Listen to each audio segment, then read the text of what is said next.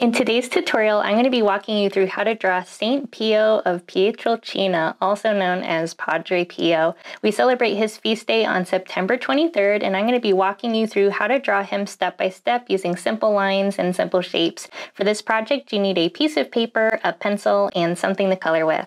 So the first thing that we're going to do is we're going to be drawing in an egg shape for Padre Pio's head.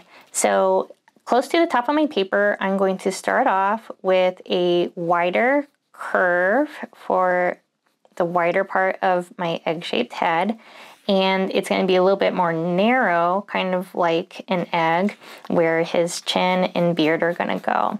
And I have it slightly more angled towards the left, but you of course can do any head shape or any size that you wish in your drawing. Feel free to customize it however you wish. I'm just kind of here to guide you through it if you need a little bit more assistance.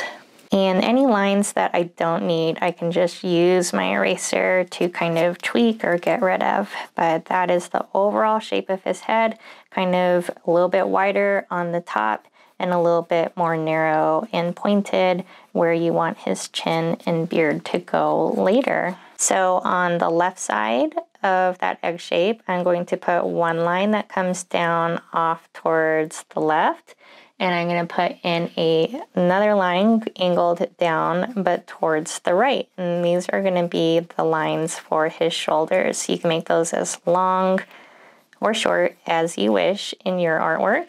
And we're going to be putting in two more diagonal lines, slightly longer, also angled downwards.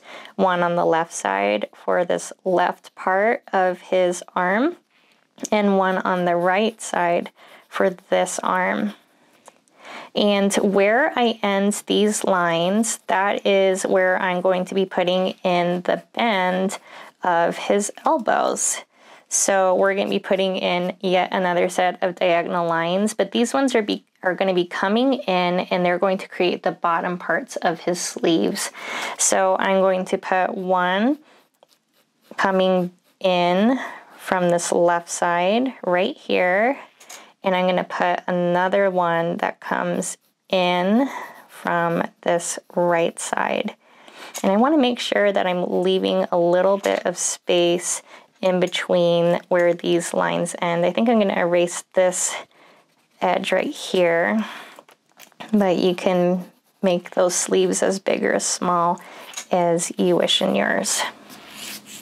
We are going to be finishing up the bottom of these sleeves, so we're going to start off by putting in one line that comes up like this, and it's going to come over towards the left like that, but I want to stop before I reach that side of the arm. And I'm going to do the same thing on this side. I'm going to do one line that comes up for this edge of the sleeve here, and I'm going to do a line that comes up and towards the side like this to finish off that sleeve opening over there.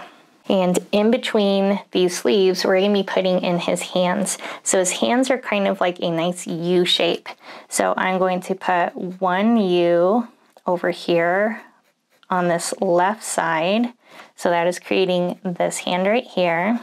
And I'm going to put another U that's tucked behind. So I'm kind of starting at the top of this sleeve over here, and I'm going to move that line until I hit the hand, and kind of imagine that I'm continuing it on the opposite side like this. So it looks like the hands are kind of overlapped a little bit.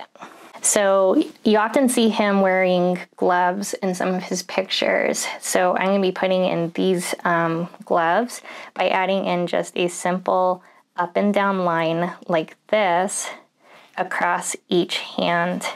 And one time when I was visiting a church in Scottsdale, Arizona, I actually got to see a set of his gloves in the church that I was visiting, which was pretty cool to be able to see something that belonged to Padre Pio. We're going to finish up these hands by adding in some fingers that are sticking out past the gloves. So we're going to be adding in 3 lines on each hand.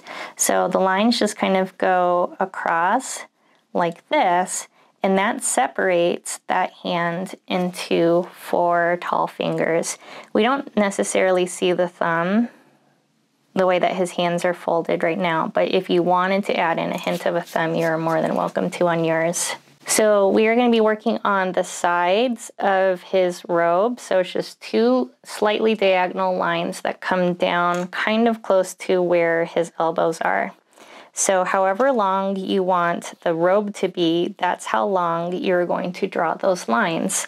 So I have one that's coming down this way, and I'm going to have one that's slightly angled down and towards the right, kind of like this. And I just want to make sure that they are close to matching up down at the bottom. And I want to connect these 2 lines with a slightly curved line, kind of like a smile.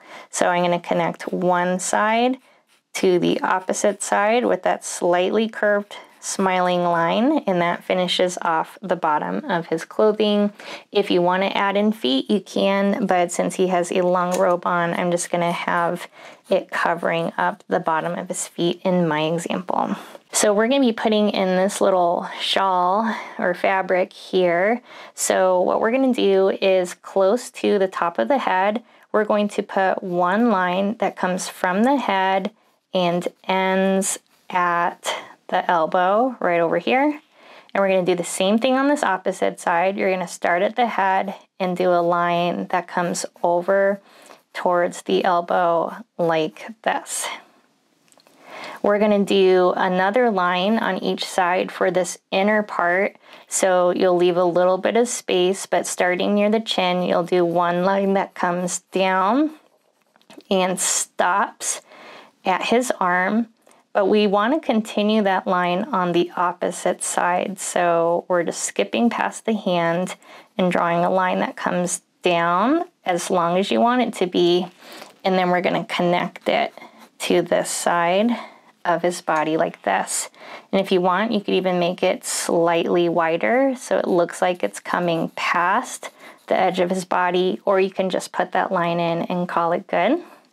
We're going to do the same thing up here. We're going to leave a little bit of space between that shoulder and this edge. So we're going to do a line that comes down, and you're going to stop at the hand and continue it on the opposite side. I'm going to have him match here and then draw a line that comes off towards the side like this. Again, you can extend it past the edge of his body a little bit if you wish, or you can just leave it like that. So we're going to put in a little hint of a sleeve here. So down at this bottom corner of my sleeve, I'm going to do a line that comes up, kind of like a letter V shape, for this inside edge of the sleeve. If you want to do that on this side, you can, but I don't have it in my example.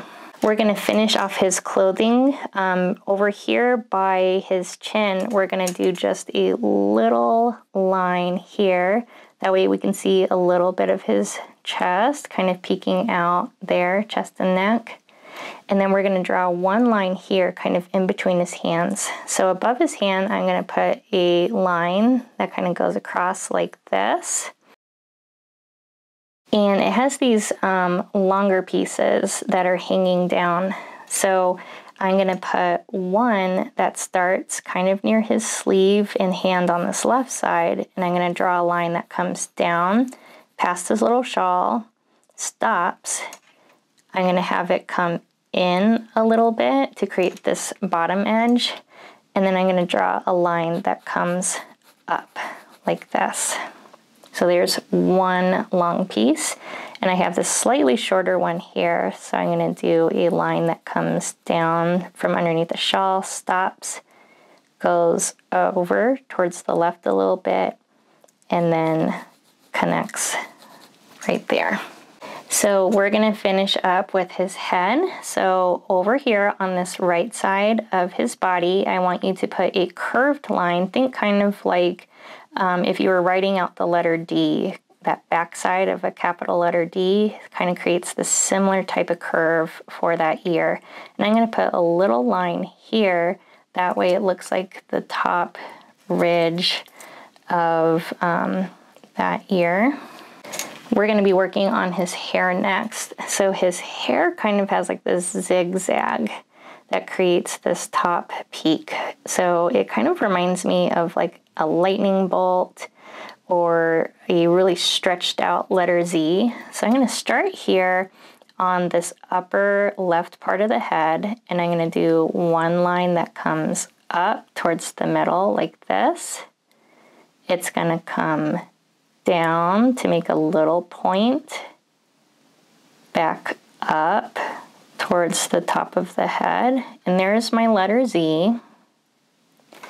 But I also am going to do a curved line that kind of matches the curve of the back of the head towards the ear, and I'm going to stop when I hit the ear, and I'm going to connect it to the ear like this. So that's creating his hair at the top of his head. We're going to put in a curved line for this top part of his beard. So where your hair ended, you're going to do a curved line that comes down, but not all the way down. It's going to stop kind of when you reach like the area like around the shoulders. And you just want to make sure you're leaving a little bit of space for that bottom part of the beard to kind of be showing like this. So for his eyes, I did kind of like a line with a little U underneath for the eye. I did really simple eyes, so if you want to change it up, feel free to do so. Kind of about the center of his face in line with his ears. I'm going to put in two lines. So one over here, leave a space, and then put another line here. And then on kind of off towards the left side, I'm going to do a little U shape underneath each line, and that creates his little eyeballs kind of looking off this direction.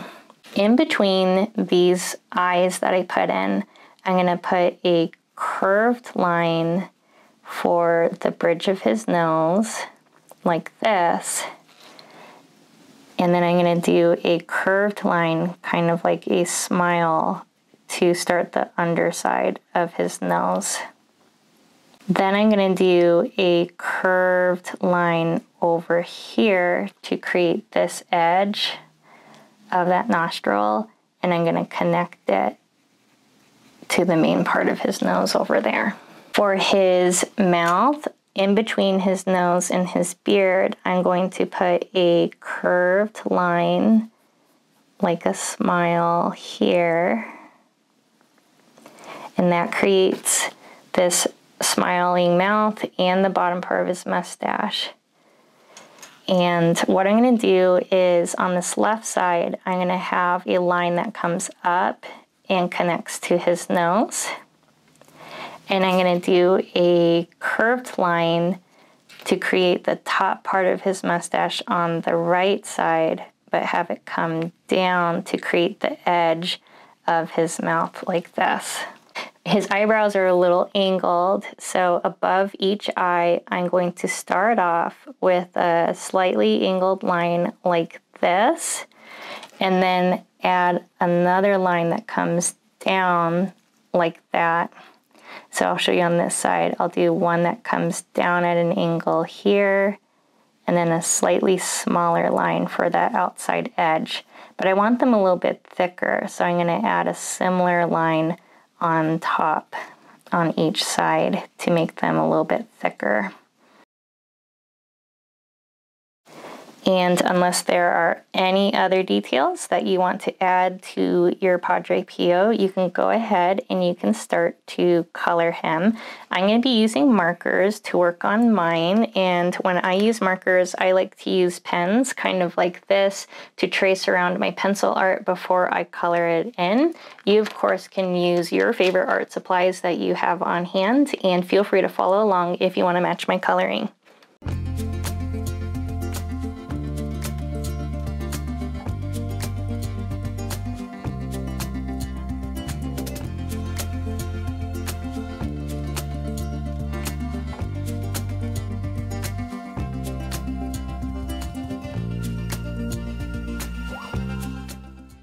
Thank you so much for drawing along with me. I would love to see how your drawings of Padre Pio turned out. Feel free to tag me on social media. And if you're new to my channel, welcome. My name is Amy Heyse and I post new Catholic-inspired art tutorials here on my channel every week.